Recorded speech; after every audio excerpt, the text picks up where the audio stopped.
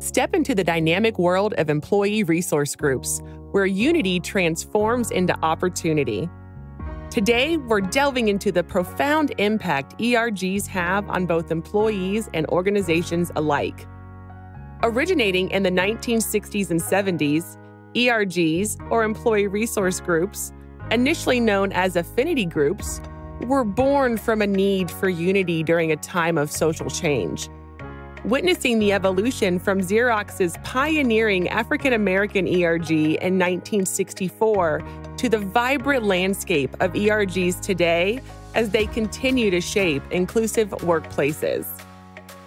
ERGs are the heartbeat of diverse perspectives within a company. By bringing together individuals with varied backgrounds, experiences, and identities, these groups inject a wealth of viewpoints into the corporate bloodstream, fostering innovation and creativity. Beyond the workplace tasks, ERGs provide a haven of community and support. Employees find a shared space to connect, shared experiences, and navigate the corporate landscape together. This sense of belonging enhances engagement and job satisfaction, creating a workforce that feels valued and supported. ERGs are catalysts for professional development.